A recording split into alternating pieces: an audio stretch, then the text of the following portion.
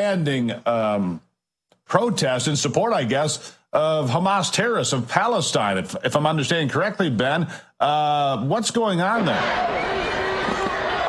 Yeah, so it's, thank you. Hey, Steve. So, yeah, there's several hundred, I'd say a couple thousand pro-Palestinian. Really, it's a combination of BLM, Antifa, far leftists, Muslim Brotherhood. You've got CARE out here as well, so I'm trying to walk and talk at the same time.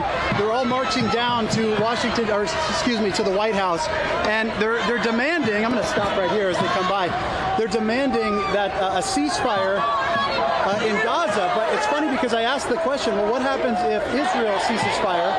Will Hamas cease fire? And surprise, surprise, there's no answer. So what it sounds like is they won't be happy until Israel gives back the land of Israel, all of it. Sounds to me, Ben, like they won't be happy until Israel doesn't exist. I think that's probably more accurate.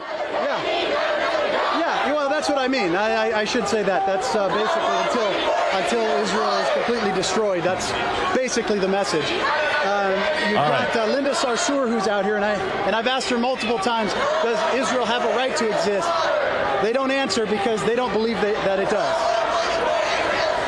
Ben, keep safe out there. It seems loud, it seems raucous, and it seems a little bit out of control. We'll be back to Ben in a few minutes. Ben, thank you for that update. That's in the streets of Washington, D.C. live as we speak.